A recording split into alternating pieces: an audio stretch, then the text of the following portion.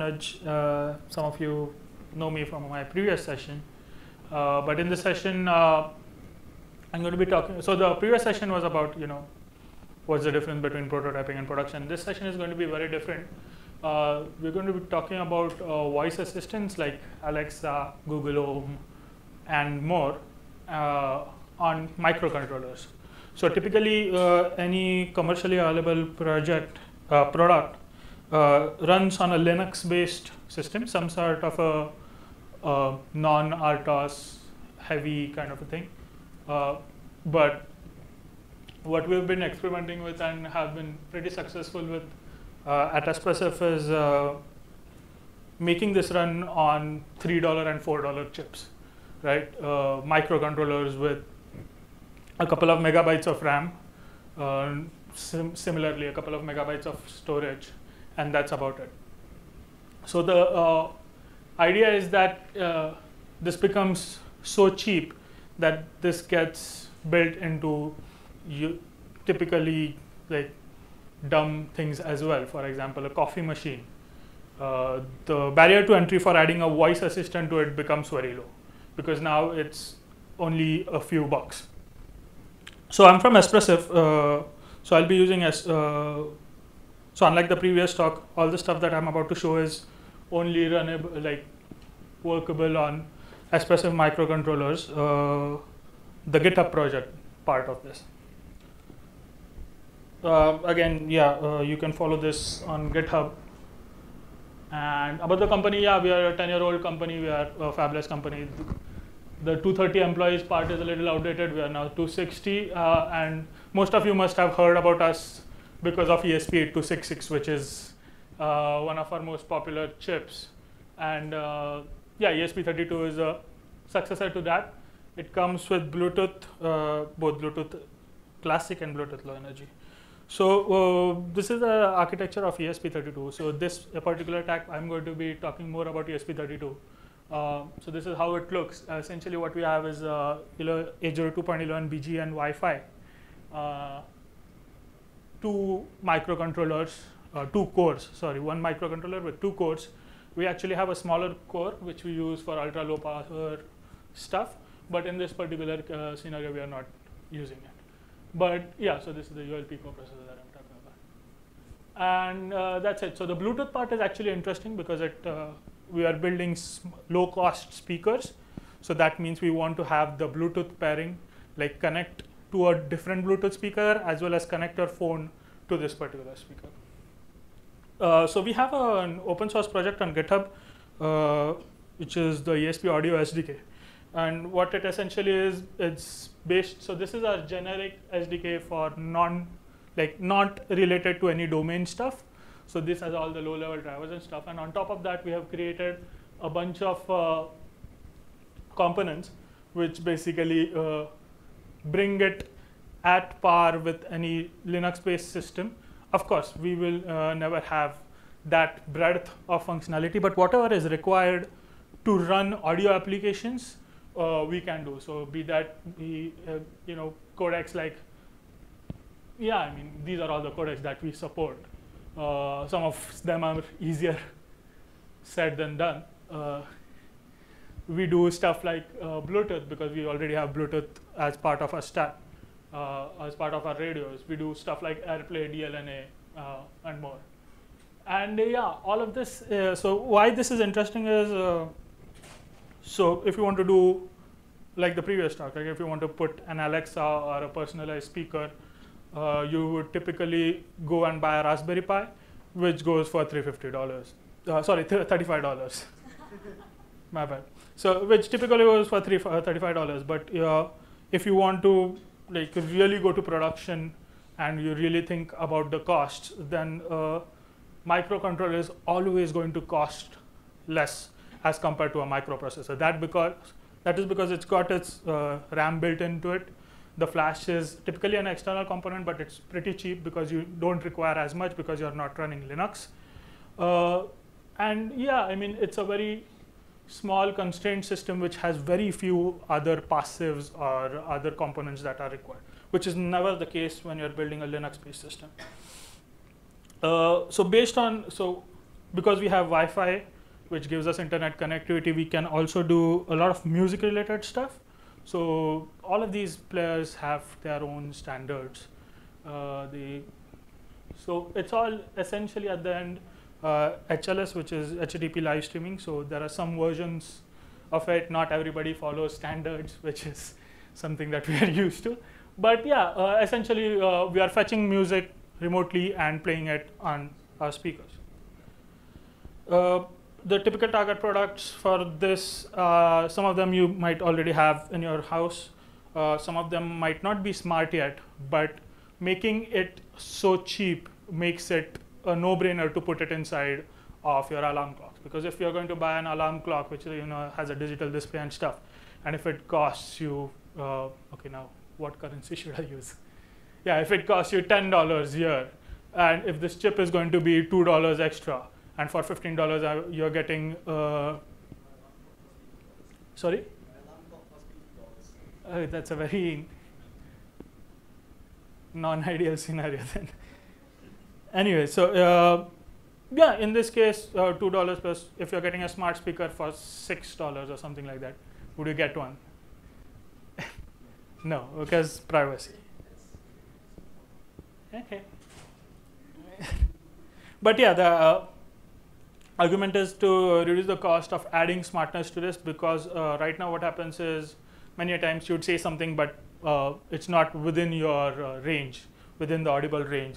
So all of these devices working together, creating a unifying experience, that's what the goal is. And that's what science fiction has honestly taught us, right?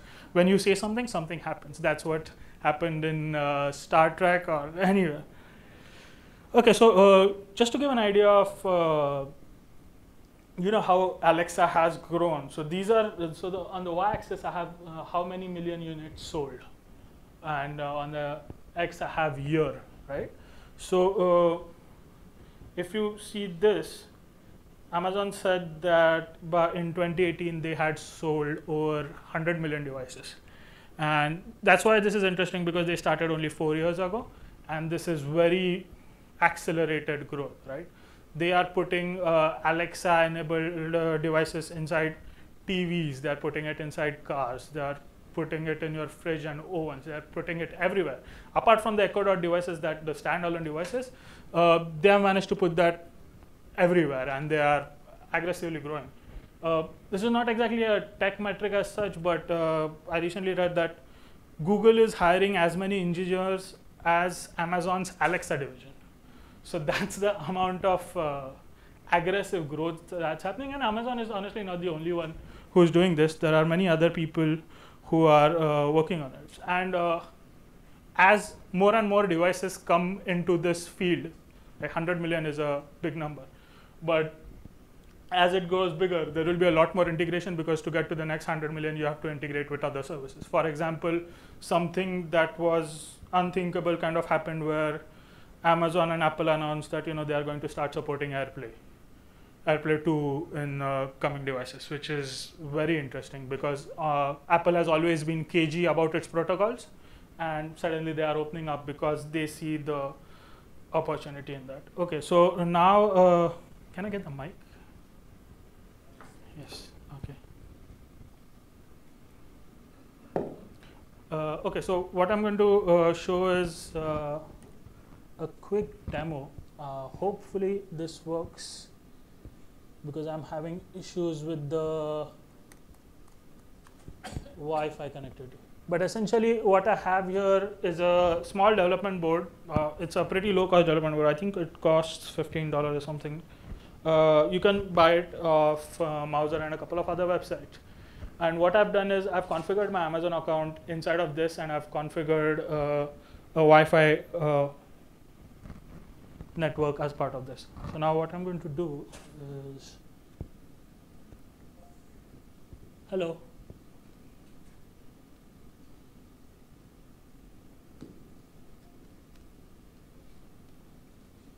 Okay. Hello.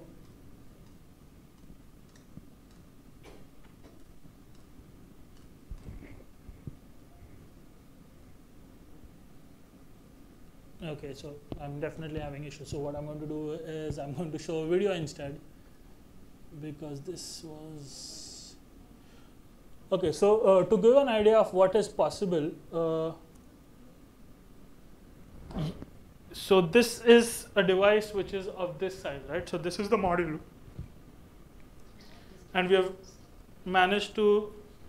So this is the same module that's here, right? And what we have done is we have put a speaker behind it and a small battery. And what we have managed to do is shrink it to the size of an Oreo, right? So it's as small as an Oreo, basically. And what we have is a completely self-sustained, battery-operated. Can you increase the volume?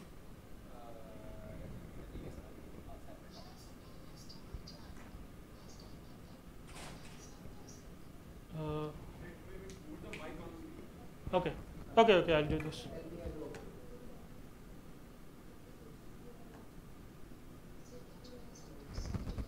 Where's the audio coming from? Okay, so the audio is coming from that. Okay, but as you can see, essentially what we have is we have managed to get a voice assistant recording data, sending it to the cloud, and getting it back from the cloud and playing it on the speaker. And that's not all, because we still have a lot of memory, or still a lot of processing power left after all of that happens. So this is one more example. Oh, no, it's okay. No, I'm good, I guess.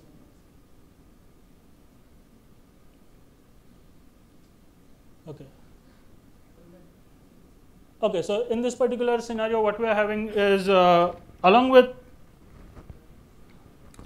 did I get it? Yeah, so I have a board I'll pass around later. So along with doing like recording audio, sending it to the cloud, getting the response back and playing it, what we also do is wake word recognition, which is completely happening offline.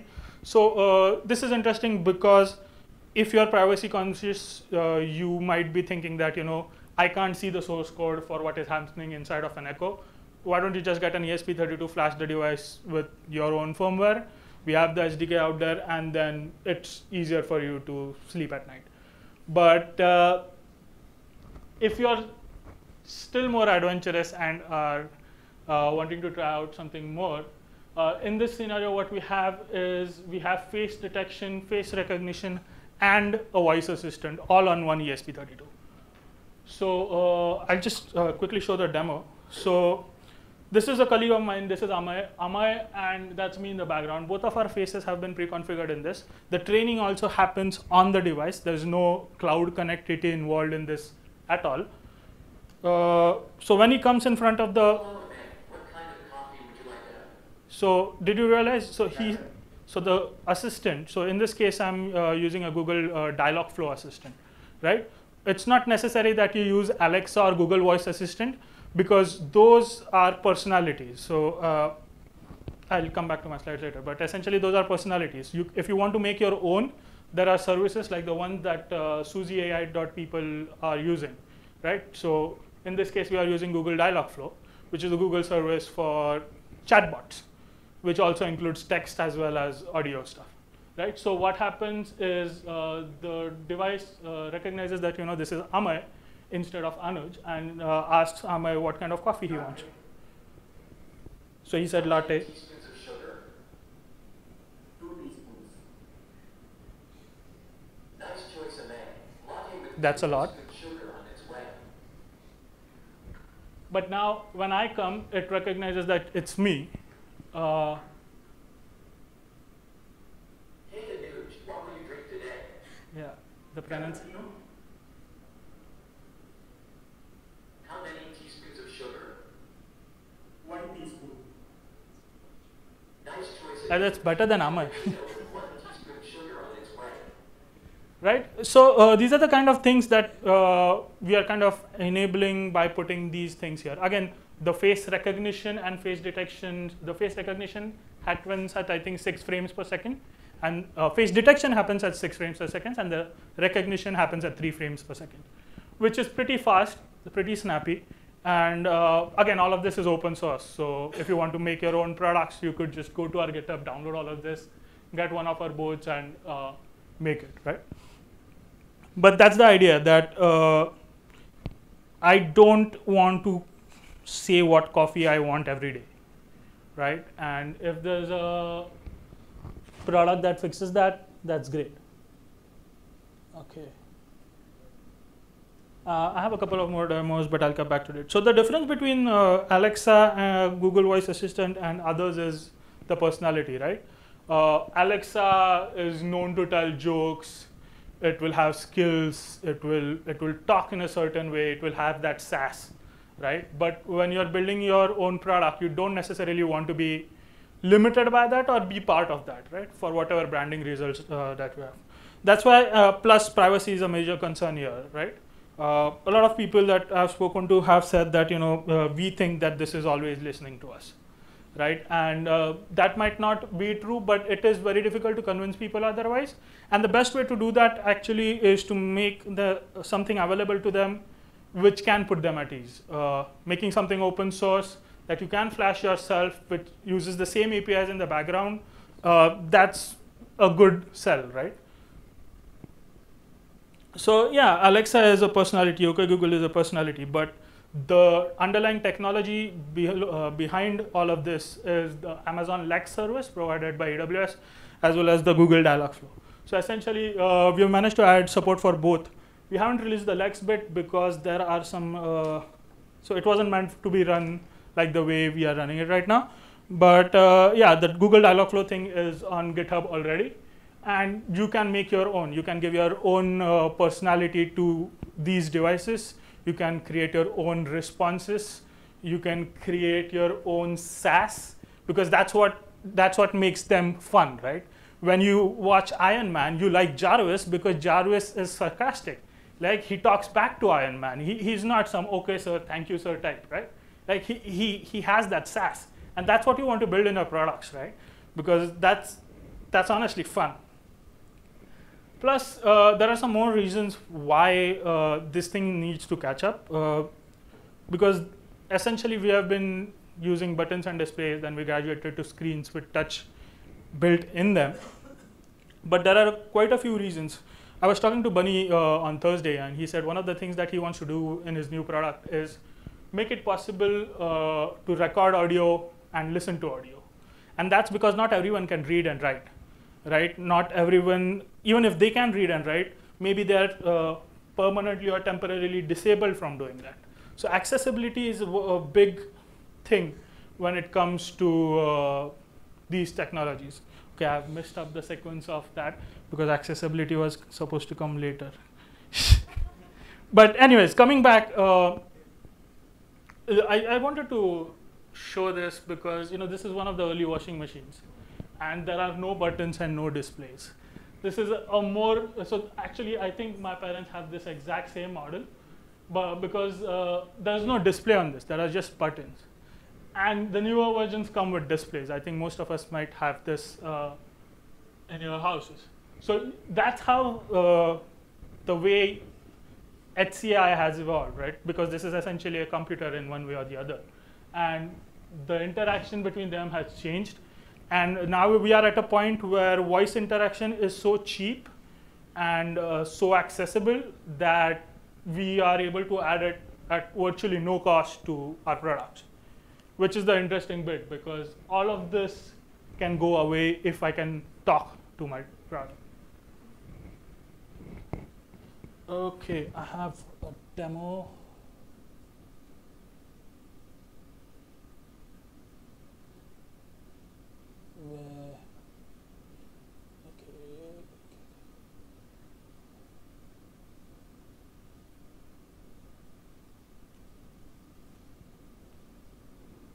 So in this case, instead of Alexa, 30 degrees.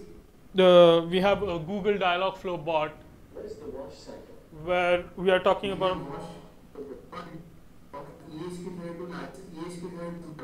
The conversation will be initiated with the Dialogflow server. Right. So here goes the demo. Turn on the laundry.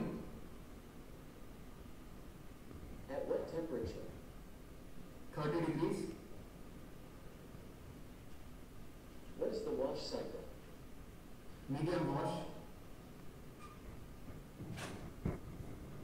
Started laundry with temperature 30 and medium wash cycle.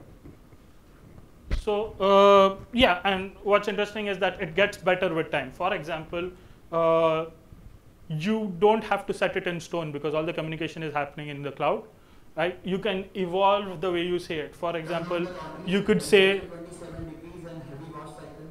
instead of it being a conversation, it could be a one-way instruction where you're like, do X, Y, and Z. Heavy wash cycle. And that's the good thing because asking people to constantly update their firmwares is a very tricky piece because not everyone likes that. It's invasive. People will be like, why I have to do this again and again? But when once you're building a natural language interface, all of that goes away because you don't have to ask the user to do anything because it's just a dummy terminal. And okay.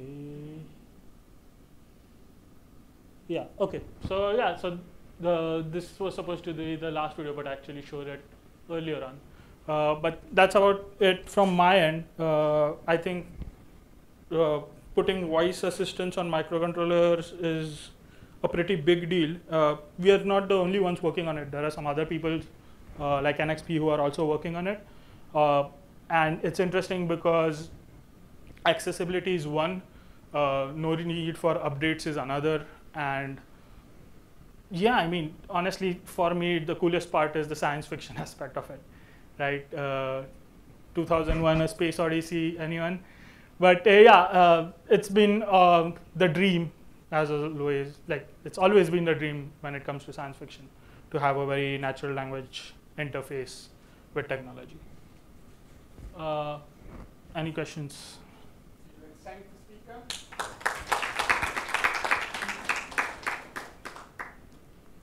Is that it? So any questions, remarks? What was the audio input source? Sorry? The audio input source, what was this? Oh, there's a mic on the development board. iOS? Yeah, I mean, we have a driver IC who does that for us. Essentially, what we also do is we also support multiple wake word engines. Some of them are software, some of them are hardware, in which case the mic has to be routed through them because they do the processing on that. So essentially, they are DSPs. Yeah. But yeah, I mean, we work with a couple of DSPs. DSPG is one, Microsemi is another. I think we have 6 one, including 5 or 6 ones, including Intel. And we also do the DSP bits on ESP32 as well. That will take up more application code space and all of that, but it's doable. Like when you say Alexa, the wake word detection happens on the ESP32 itself. Yeah. The face recognition is also done inside the ESP32. Yes. So the question is the face detection thing done inside the ESP32? The answer is yes. There is no communication with anybody other than ESP32. Is there enough CPU power? Yeah. We actually have some left after that, where we are doing all the voice related stuff. We could actually still do some more things there. If you are interested in, I have a small development board for that kind of a demo. And we also have the source code available on GitHub, so you are free to try it out.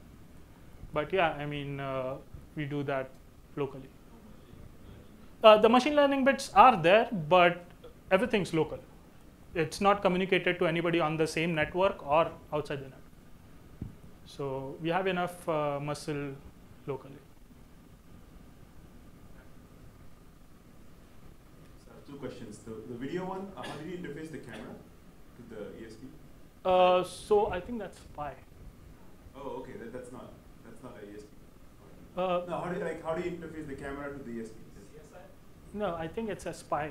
Oh, spy camera. Yeah, I think so. I'm not exactly sure. I'll have to check the schematic, but the whole thing is up on GitHub. So. And the other one was so the detection is happening. The word detection is either happening on the DSP or ESP32. Yeah. Then you just send the entire audio up to the. Yeah. So essentially, the way it works, it's all streaming. We don't store it locally. That's one of the reasons why we have been able to do it on a microcontroller, because we don't need a lot of RAM for that. So what it does is it says start recording, and then when it detects, when it detects that some sentence has ended, then it will give us another indication saying that okay, we are done. One last question. Yeah. The list of codecs you said earlier, or the audio codecs, are those all soft? Audio No, some are soft, some are hard. Okay. So some of them you do soft decoding or encoding, and the other ones you have to use Yeah, the yeah, SDK.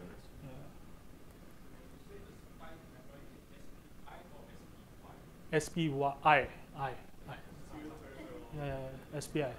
So if I have an IP cam connected through Wi-Fi, can that video be streamed to the ESP32 for facial recognition? In theory, it seems to be possible. Think so. I'm not sure. I'm trying to think of what the bottleneck will be in this case. Frame buffers, yes. Because it's already in a Wi-Fi network. Yeah, both of them. but typically our IP cameras are pretty. We actually suck at having common specs. Yeah. It's very hard. Yeah, but that's actually an interesting question. I'll ask the right people about it. But yeah. You can have many cameras and you can have ESP32 doing that. Is there a sample code for A2DP also? Not yet, not on GitHub at least. But we do have it working. It's actually one of those PRs that's assigned to me. Yeah. Essentially, it works. There are some edge cases that haven't been handled. But that's one of the good things of having ESP32, that we have BLE as well as BT on board. So then you use BLE to provision the device with your login credentials as well as all of that. And then we use BT for all of that. Yeah. If the device with the sensor connected for use as a monitoring, is that support encryption when sending back to the server? Does it support encryption? Yeah. So all of this is TLS. So all the communication that happens between microcontroller and Amazon's APIs or Google's APIs, everything is TLS. Because those guys won't have it any other way, and neither would we, because this is pretty sensitive information. And all of this, there's no unencrypted bits anywhere in this. So the only attack vectors are probably physical. Yeah. Last question. I'm going to be around, so anybody has any questions? Okay, working on just now that IP cam concept, if let's say we have a room, few IP cams linked to your ESP32, potential could be used for localization of a person Right. or object, because Right. now you have Yeah. the object. Actually, there's also scope for doing that using Wi-Fi. Yeah, but now you have image. Yeah, of course, there are multiple ways to do that, but there's also some work that's been done for localization. 6 FPS for face detection. If you have multiple cameras, you're going to be Yeah, getting slower. yeah. So you'll probably need multiple. Also, I just understood what you meant by the audio codecs you were talking about. Yeah, all of that is soft. Yeah, all of that is soft. I thought you were talking about how we drive speakers. No, all of that is soft. Yeah, all of that is soft. I thought you were, I misunderstood because yeah. Okay, very interesting. I think we can continue the conduction Yeah, afterwards, because we have to start with the next talk in 2 minutes. So thanks to the speaker again.